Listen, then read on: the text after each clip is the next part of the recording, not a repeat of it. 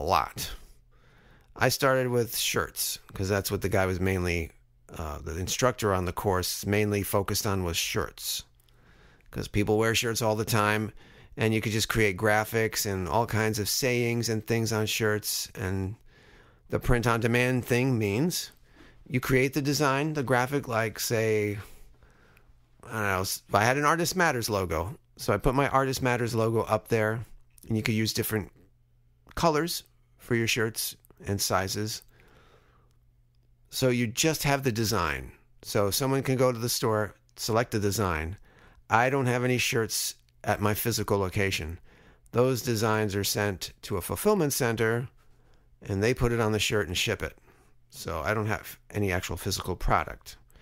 It seems like such a good model because you don't have a bunch of inventory. You don't have to sell, a stack of shirts in your house.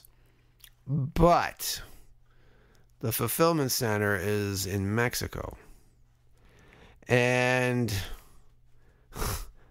from my shirt sale, with fees and all that taken out, I only made about 55 cents. So I don't know about continuing with that. It doesn't seem like a viable product. I don't like the way they have it too, because you have to have money set aside in PayPal, and they take it out of there to fulfill, but then you get paid by the person who bought your shirt or whatever separately. It seems kind of odd. They should take it from the sale. I did open up another one on Redbubble.com. And that one I put the Artist Matters design on a whole bunch of things that you can purchase, from shirts to cell phone cases to notebooks and things like that. I'll have the link set up there.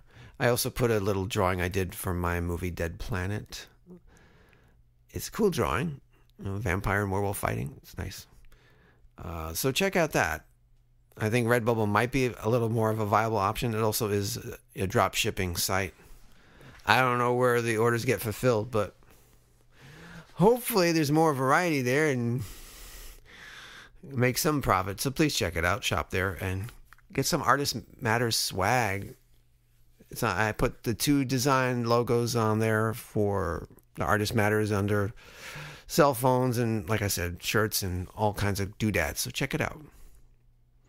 One of my previous guests, Clarissa Castillo-Ramsey, had a great little week-long workshop called From Employee to Entrepreneur, which I joined. It was great. She had some guests and some great tips, and I'm really happy to see what she's doing with that. She's just expanding things. She and I had a clarity call, almost like a coaching call. Help me focus in on stuff because, the scripts I've been working on, I've also been going back to the movie idea called Reminded. It's tough because it doesn't seem that visually interesting and stimulating to me at first, so it's a struggle. That one's being a little struggle because I'm trying to make it a feature. So it's work. She helped me refocus on some things, and I also wanted to get back into doing voiceover work because I know I can do well in that. I enjoy it. It's a lot of competition, but I know I can make a mark, and it's something I could do here. I would love to be acting on screen or on stage, but it's a little challenging here in the Florida area. Not impossible, but challenging. But that's where I'm trying to refocus things. Unfortunately, there have been deaths. Some people I kind of knew, but this guy recently named David, who I knew from karaoke, he was probably around my age. But the one that really hit hard was my friend John Lipinski, or I call him Johnsky. He was just 6 months older than me. I met him in 10th grade. This goofy, dorky guy. Back then, but his voice was so deep and rich. Like, wow, he is like a radio announcer voice. And he joined our high school radio station, WXBA, in Brentwood, New York, and encouraged me to try out. So I did, and I became a DJ too. He moved down here to Florida just before senior year, and we kind of lost touch, and I met up with him in 2009, thanks to Facebook. And we just happened to live like 20 minutes from each other. So we reconnected. And he had an internet radio station, of course, called Star 99. And of course, he encouraged me to come along. And I became DJ Al X. And still do the shows under Maximum Tunage. I took over Star 99 when he went more for Christian radio. And then I phased Star 99 out. And if you could see, I'll give a link to my Maximum Tunage site there on Spreaker. I do a few shows. I'm going to do a birthday show coming up. I always do one. But anyway. But he brought Star 99 back briefly last few years. And then I hadn't seen him for a while. We maybe touch base here and there. And then I was on Facebook, and then I saw a post by his sister showing that he died. Like, whoa. Johnsky? What? How is that possible? He's dead? Apparently he passed in his sleep. I won't go into the details of what, but I mean, he had some health issues. And that was it. His father's still alive. He's outlived him. Went to his wake the next month. It was a very nice one. They had a microphone outside set up, and I think some Star 99 t-shirt. It was nice. And a little photo collage. That was it. It really hit me hard. I didn't think it would. I haven't cried, but you know what? This is someone who was 6 months older than me. We're almost the same age, and he's gone. That's it. He's never going to enjoy retirement. All those years he worked as a custodian. And he really wanted to be a full-time DJ, but that never happened. Like, as a career. With pay. And he's never going to know what that's like. I mean, he never is going to see his nieces and nephews grow up anymore. And it was really eye-opening that what am I doing with myself? We're just a few months apart. And in one sense, it feels like time is running out. If it could happen to him, it could happen to me. It happened to that other guy I knew, David. I mean, what? People around my age that I know, that I grew up with? This is not supposed to happen to them. Not yet.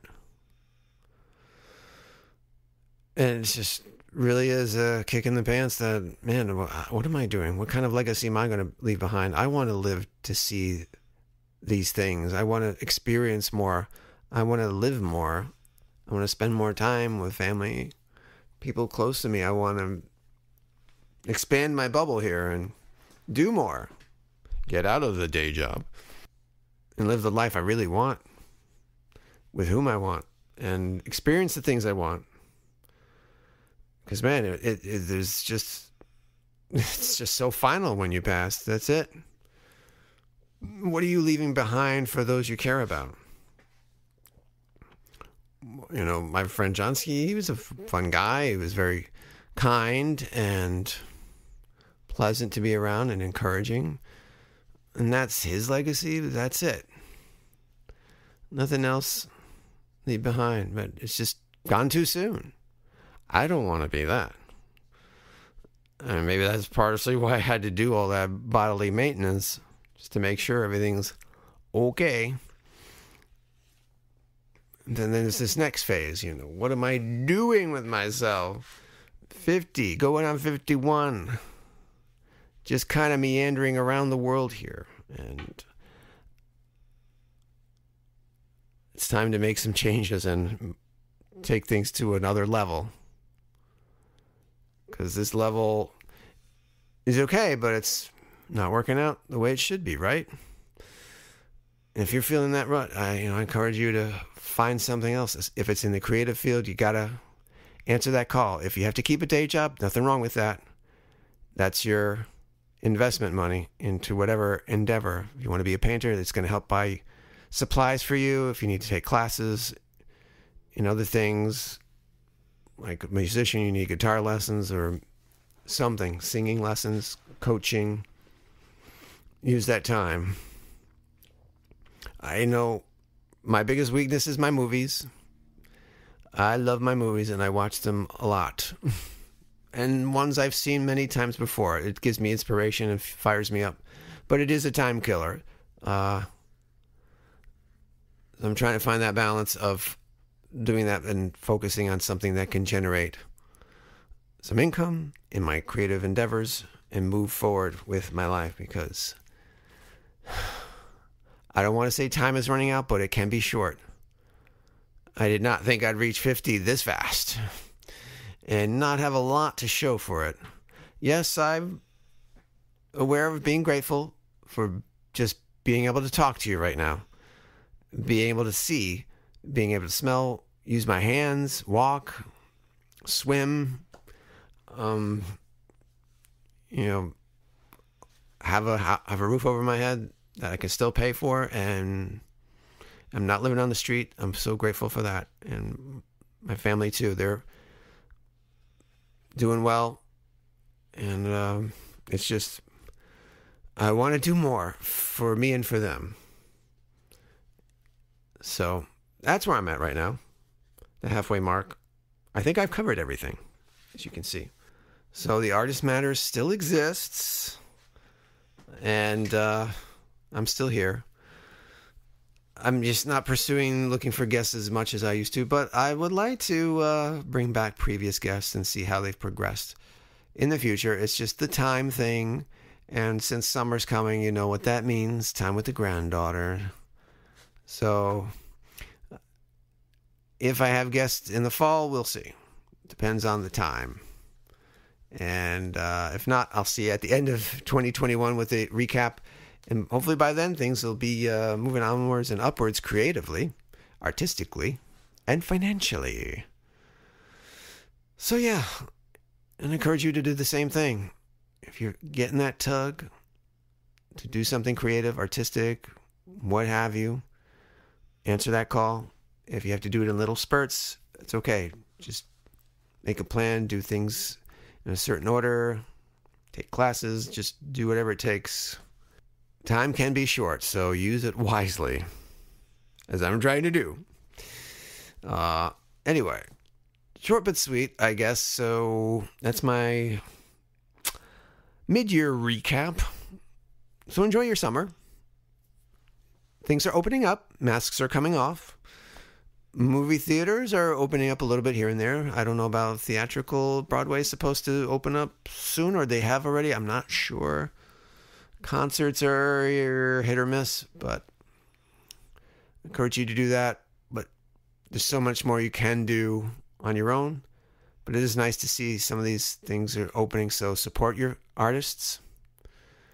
Go see plays, go see concerts, go visit tattoo artists, buy their books, take painting classes, and we'll get through this. We're getting there. It's nice to see things opening up, and hopefully it'll be a much more lively time this summer. So that's it. Thanks for tuning in to the Artist Matters. Check out my links. Check out the stores. Buy some Artist Matters merch. I'd love to have you check it out and get some. I'd love to see some Artist Matters shirts. Hey, if you buy any of my stuff here, take a photo of it, put it on the Artist Matters Facebook page. Love to see your photos of you in your Artist Matters swag and merch. It would be so cool. Alrighty then. Well, keep you posted. And been real. Take care of you guys. Enjoy your summer. And of course, no matter where you go, let your creativity flow. Bye.